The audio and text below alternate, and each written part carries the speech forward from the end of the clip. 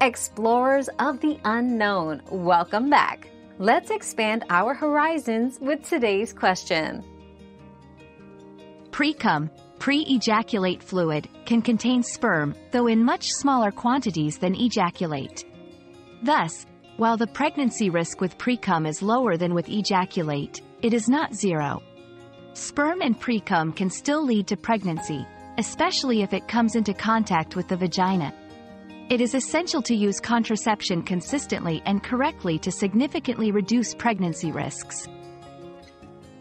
Your daily dose of discovery ends here, but the journey of learning never stops. Subscribe and join us again for more answers tomorrow.